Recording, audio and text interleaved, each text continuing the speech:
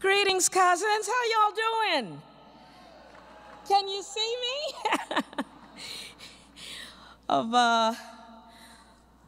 Of the different challenges any of us have at any given time, you might notice I'm a little height challenged, so roll with me here.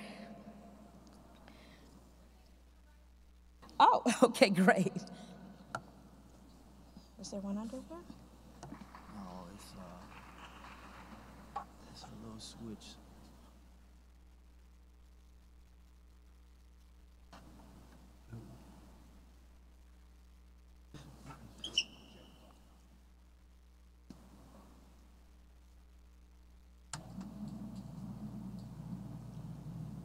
Oh.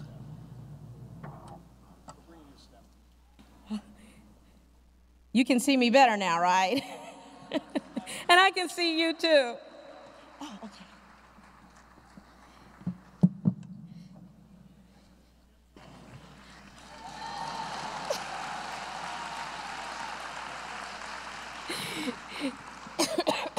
Now I'm a towering giant, right? I'm Naomi Davis, and I come from white gloves and mud. I'm the proud granddaughter of Mississippi sharecroppers, one of the millions who came up south for freedom and economic opportunity. Honored to be here, so grateful to the city of Cleveland for the hospitality and the opportunity to just share with you today and hear back from you what your experiences are here in the age of climate crisis. I come from the underground. I come from light broke in on me by degrees. I come from sweet, sweet potato pie. I come from spinning and salt, and then the British are gone. I come from a world that works for everyone, with no one and nothing left out. I come from start with what's in your hand. And I come from follow the money. I come from a tribe that began in Minter City, Mississippi. Those are my aunts and uncles. That's my granny, my mama, my great-granny. And it's not so far as you might understand from a town called Money, Mississippi, where who was slain? Who knows? Emmett Till. And who was Emmett Till? That icon of American history who, with his brutal slaying, helped trigger the change of history with the civil rights movement. And of course, when you're looking at your roots and you're looking where you're coming from, it's going to tell you where you're going. And with Grannynomics, the paradigm we founded, we were looking at the values that guided our transactions and ruled our households when small was plenty. And we were bringing that tradition forward. That's the neighborhood where I grew up. It happens to be a mural under a train trestle, not too far from the house where I lived as a little girl. And of course, there you are in your little nuclear community with your nuclear family and your walkable village. And that's actually my church, and that's actually the firehouse that was nearby. And I noticed as I grew that this place where I was raised, where those little dollar signs marching down that top yellow line were the neighbor-owned businesses, and you could buy anything you needed within walking distance.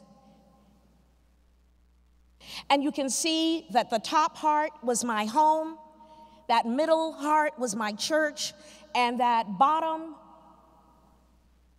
heart was my school.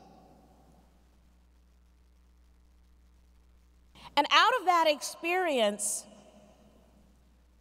out of this experience, a longing, a despair, an aching for the time of Martin and Malcolm when I had grown up, when everything was possible, and we had the moral high ground, and we had the organization, and we had the cash flow, and we had the listening of the world, that we, as time slipped on, had slipped down from that mountaintop. And as a single person, not knowing the size of the world and what I could do in a place so large, so complex, so confusing, I began doing some research back in the year 2000, and out of that work came to grips with what I considered to be a whole system solution that could be a solution for the whole system problem common to Black communities everywhere. And this is the 8 principles of green village building. And so we've been vetting it, teaching it, sharing it, getting input, coaching, and implementing in our pilot community of West Woodlawn in Chicago since 2011. And it's exciting to me to also share with you in a way that maybe you want to look at how the 8 principles of green village building might be a grassroots infrastructure that can meet the top-down. You guys in Cleveland here are, I think, doing a really strong job in making that meet in the middle called the top-down and the bottom-up collaboration. And so that's what I'm here to learn about from you. In this process of creating these 8 principles and teaching them and handling them and sharing them, we created, of course, 8 programs that we could co-implement. And so each of the principles was exemplified by a program that had a synergy one with the other, that we could actually, in this way, we thought, organize our square mile and begin to have neighbors take on, according to their passion, according to their skill, what they thought could make the most difference in the place where they lived. And so our vision was self-sustaining Black communities everywhere, and our mission were these walk to work, walk to shop, walk to learn, walk to play villages, where the local living economy was a greenhouse gas reduction strategy. So it was environment and economy married, and the experiment continued to unfold. So as we saw the interplay in the infrastructure, we're thinking, okay, great, neighbor-owned businesses, that's going to be an anchor for community wealth building, neighbor-owned property, business incubators, home economics, and an elevated form of it, not just that mocking of the Betty Crocker and the Aunt Jemima, but really the art and science of the home, which is, of course, the first economy. And the idea that we have household income rising and the circulation of wealth within that walkable village, and something that rich and poor, not or, rich and poor, everybody wants a walkable village. And in that context, here in the age of climate crisis, looking at, you know, how do we transact with one another anymore? We've gone off the gold standard, and paper money is yielding to what? Everything is a card now, right? You can go forever anymore without ever handling any cash. But guess what? At the end of the day, the real currency is not what's loaded on that card. It's what you're able to do. So we call skill the new money.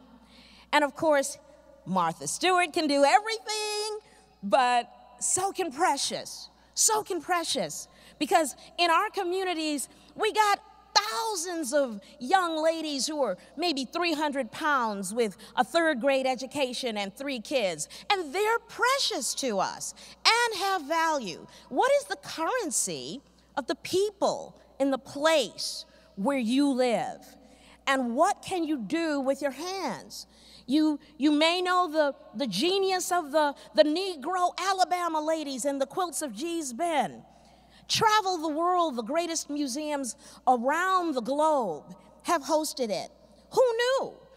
Whether you're growing vegetables or whether you're making rugs or ceramics or whether you're recycling the waste of your community, the skill in your hand, that's what we always want to start with. And of course, if you've heard about or understand anything about the energy descent that we're living in and the transition town movement, you'll also recognize this as an inventory of skill. Okay, what can you do if the truck don't come?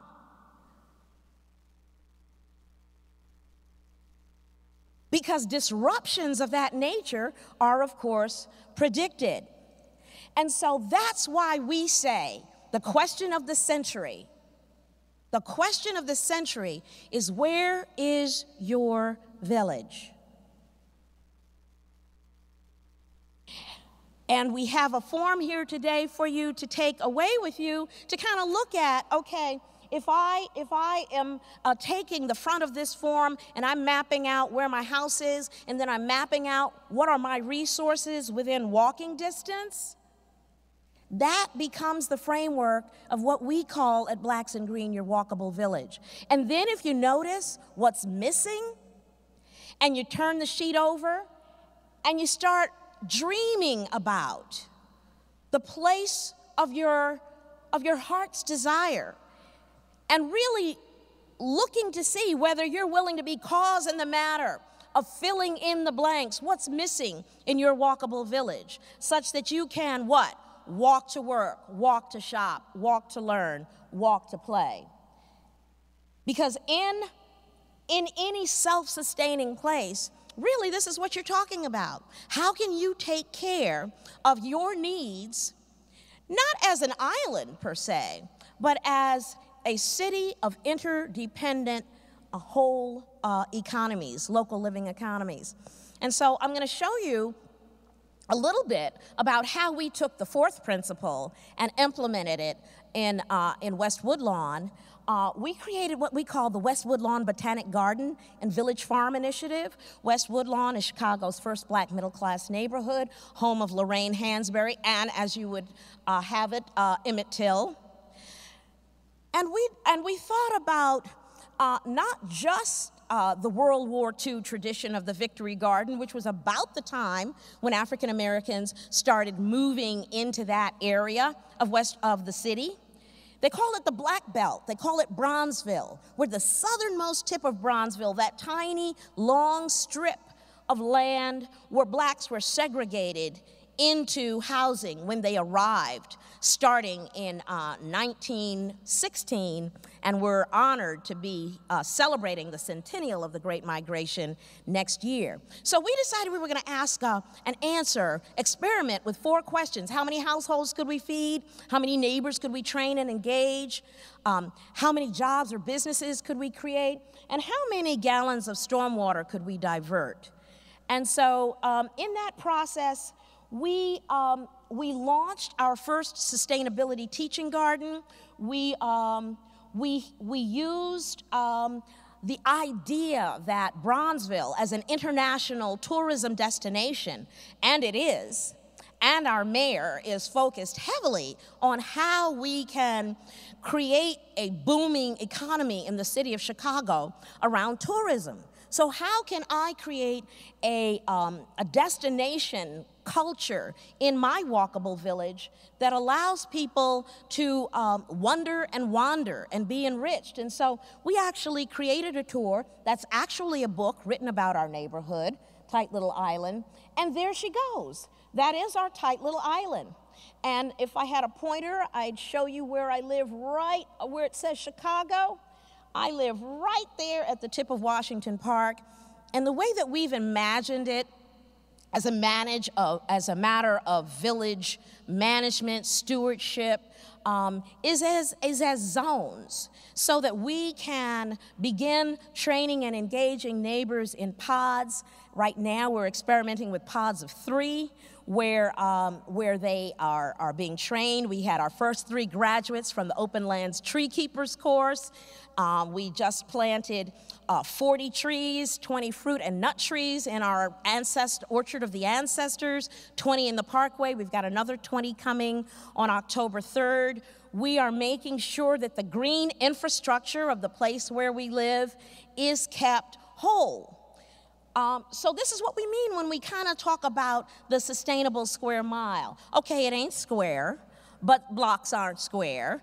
And it is just kind of a way of looking at what's a unit of measure? What's a way that citizens and neighbors can manage their place so that they are self-actualizing, self-determining. This is another way of looking at it in the context of urban agricultural zones introduced into the city. Another way of looking at it is the meat on the bones of our cultural tourism destination, with those the black type shows, the commercial strips, and our ideation around how those can be developed. And of course, where the environment meets the economy, looking at, okay, what kinds of jobs and businesses would we be creating? And of course, what I want to say is, as we go through this together today, I'm going to be able to share some of these informational slides. We've got some data that I want to share with you, stuff that I'd really be grateful if you would take to heart. As I took to heart in 2011 as a speaker at the first Chicago Ideas Week, and of course, my heroes, Martin and Malcolm, and again, looking at my roots and longing for the best of the past and how to translate that into a future. And a future in the form of a fable is what I unfolded that first afternoon when I presented at Chicago Ideas Week, how Chicago became a city of villages. And I came back from the year 2050 to report how we had gotten over, how we had sort of thrived here in the age of climate crisis. And it was revolving around, again, how about if every household could walk to work, walk to shop, walk to learn, and walk to play? And it incorporated this critically important conversation that mostly America is not having about race, about where you are born and what you inherit. And did you get the black card or did you get the white card? Which lottery ticket did you get, and was it a winning ticket from the standpoint of the quality of life that you were going to be living into? Not so much who you were or what you had, but just what you arrived into. And what we're looking to share with you is that there's a structural imbalance that African Americans around the world get born into. Okay, and it's what we call the whole system problem, common to black communities everywhere. And whether you're in Cleveland or Chicago or Oakland or New Zealand or Japan or Russia or Brazil, you are going to find that when you're this, you have that. It's not a coincidence. And again, we're saying only a whole system solution can transform a whole system problem. And we're saying that as we talk about equity here today, you're not going to have climate justice without economic justice.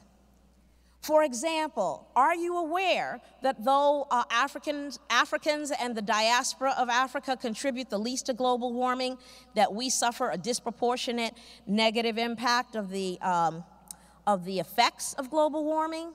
That this particular study, which is a 2008 study by Herner and Robinson, is a seminal study, and it's documenting for us the data associated with the disproportionate occurrence of, among other things, asthma in our community, and the loss of school and the loss of work, and how those emergency room visits, the outcomes there, and the deaths associated with it.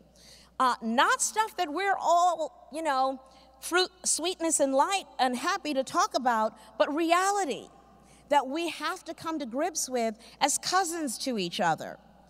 And I just wanted to share with you that if I never necessarily know how steeped in the environment folks are, even at summits like these, but what's the number 402? Who knows what that is? A hint, ppm?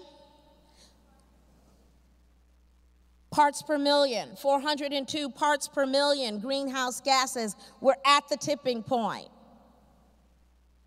We're Bill McKibben and, the IPCC and Al Gore and that whole, tribe of environmental voices have been telling us. And when Blacks and Green was founded in 2007, everyone from corporations to kindergartners all around the world, we were rallying, and we were going to bring that 370 parts per million down to what?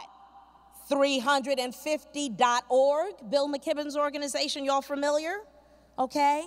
And what have we done instead? Like a bullet, we've gone in the opposite direction. This is why we talk about green village building. This is why, though we love our legislators, we're not sitting on our hands waiting for them to save us, are we? Can I get an amen, y'all? Okay, you're out there. I hear you.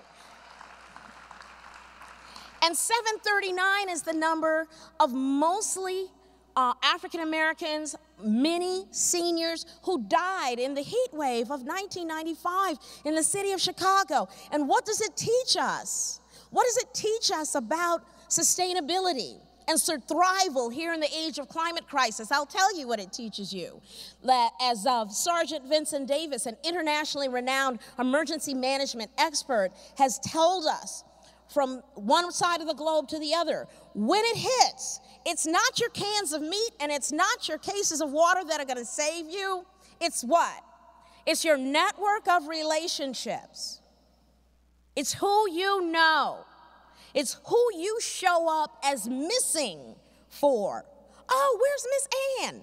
She's usually down here on Wednesdays to play checkers or whatever. Do you show up missing for anyone in your world if you just don't get out of bed that day? And so that kind of isolation in these urban environments, doesn't matter how dense you build it, if you don't know nobody. Okay? So we're just saying, this is the time that we're living in. We're living in a time when races are not talking, when elders are isolated, and when we just really don't know our neighbors. And so at Blacks and Green, we have this initiative where we're literally calling our children home. Come on back to the hood. We know why you went to the suburbs. We get it. We do. But you know what? Here in the age of climate crisis, you're gonna wanna be able to walk to work, walk to shop, walk to learn, walk to play. And so we've created here in our year one of the next 7 years, a real estate development initiative. And we're just beginning to actualize in bricks and mortar what we've been talking about in philosophy and programmatically for these last 7 years. And we're so excited. We have our first 2 properties under contract now. And they will exemplify the urban homestead, the conservation lifestyle, what Granny would call the beautiful life. I grew up hearing the stories of churning butter on the porch and playing a musical instrument, and that was entertainment, y'all.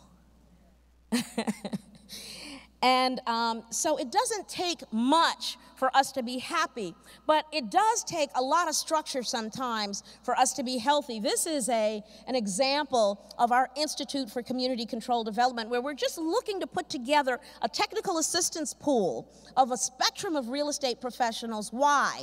Because we are understanding that in the inner city is gold. That's right. This lot across the street from our headquarters, my apartment on the 3rd floor, offices on the 1st floor, was vacant for 30 years. And hundreds and thousands of these vacant lots are now found, along with boarded, vacant, abandoned properties in West Woodlawn due to what? The foreclosure tsunami and other targeted atrocities, okay? This is what we made of it. Can I get an amen?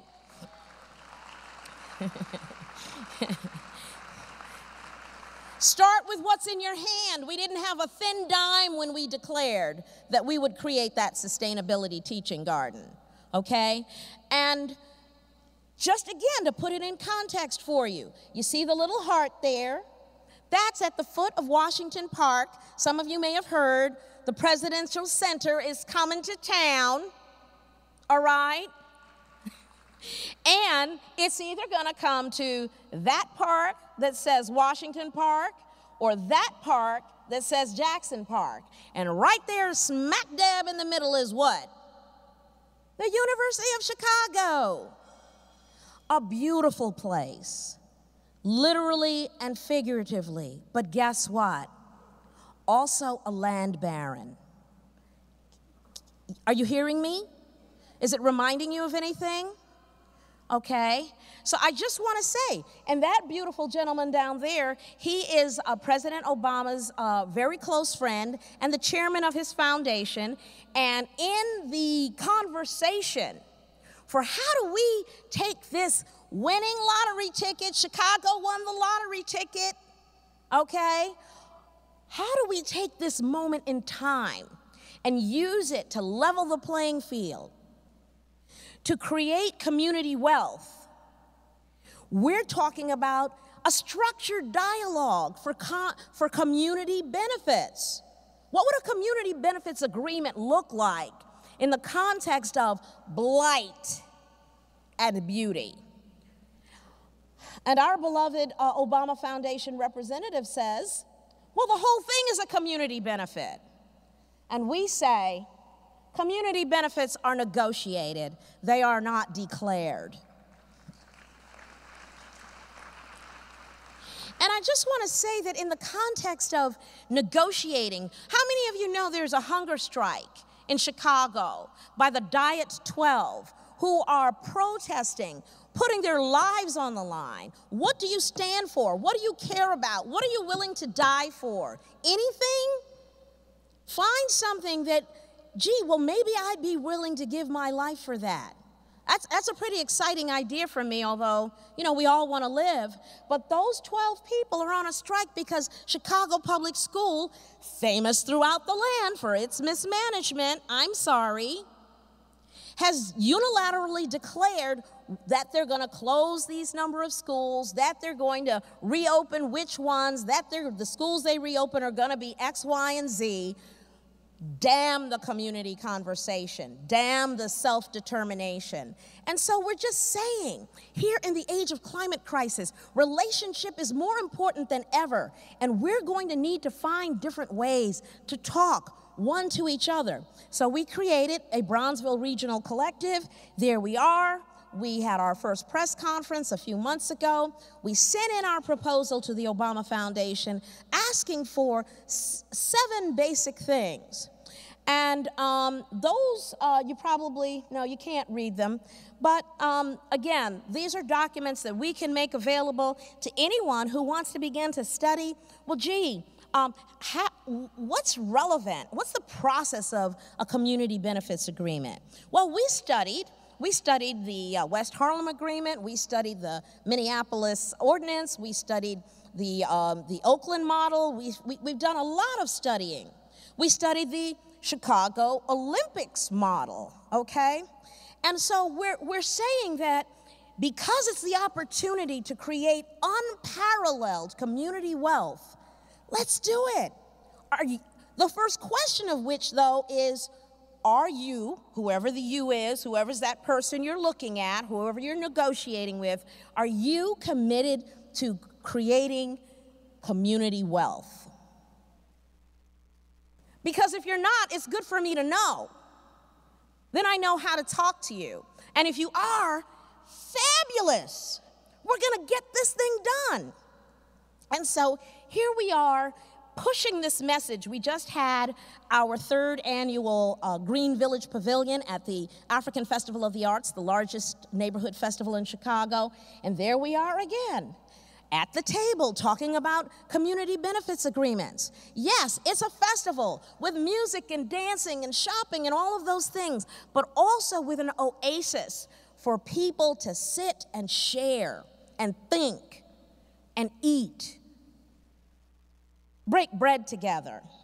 So we're sharing that with you as a way to encourage you to look at the many ways that you can dig deep and talk about and tool yourself up and learn about what's going to work here in the age of climate crisis when relationship is more important than anything else ever has been, okay? This is a very important study that talks about race-based wealth disparity. People, it's real. It's not that black people are just stupid and lazy. It really isn't. And just because we're paranoid doesn't mean they're not really after us.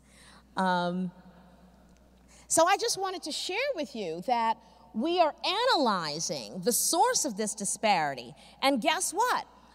The home ownership figures centrally into that proposition of equity. How do we share? How do we build wealth in the place we call America? Many of us do it through the ownership of land. And of course, where land is concerned, can scandal be far behind? Because in the great city of Chicago, on the south and west sides, which are the historically African-American community or enclaves, great improprieties, great moral vicissitudes, a great taking happened.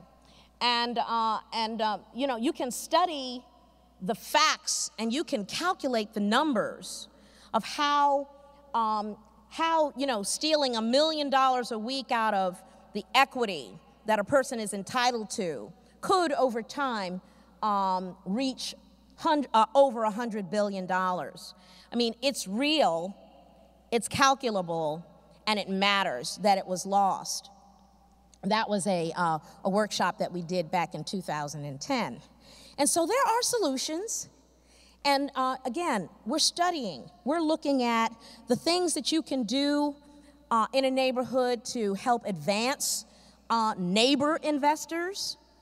We want homeowners and we want neighbor investors. As a matter of equity, how do we make sure that that kind of thing is happening?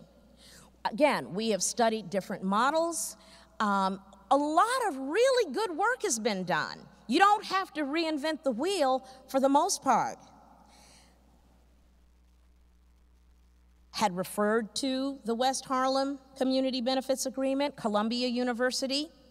Do you have universities here in Cleveland who are large institutions acquiring large clusters and assembling great parcels of land? Is it happening in an equitable way? Harlem used to be 90% black, now it's 30% black. Where shall the people go? Does it matter? This is my neighborhood, West Woodlawn, tearing down a perfectly fine six-flat, a beautifully solid, elegant building, as a solution to what? Drug dealing. How are we thinking about our solutions together?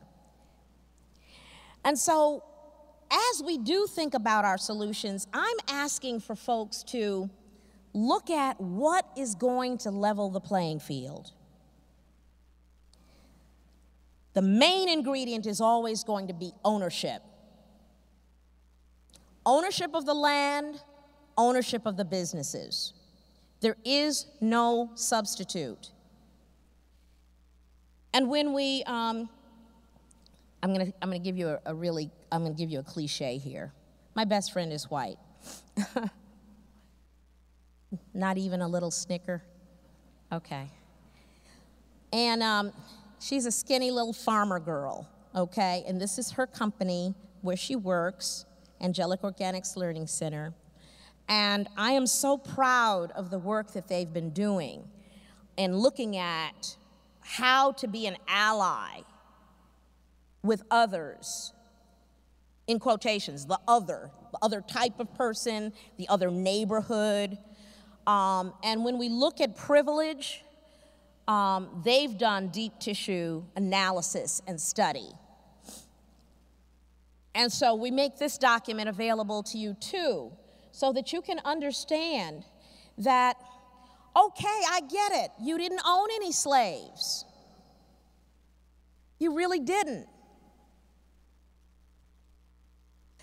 But you inherited something that you didn't earn.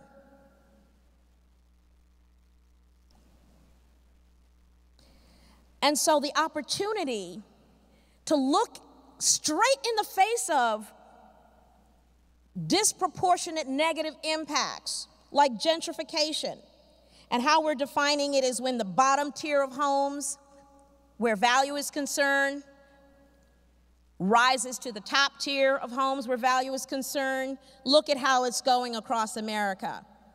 Boston, Seattle, 55%. New York, 46%. San Francisco, 42%. DC, 35%. And these statistics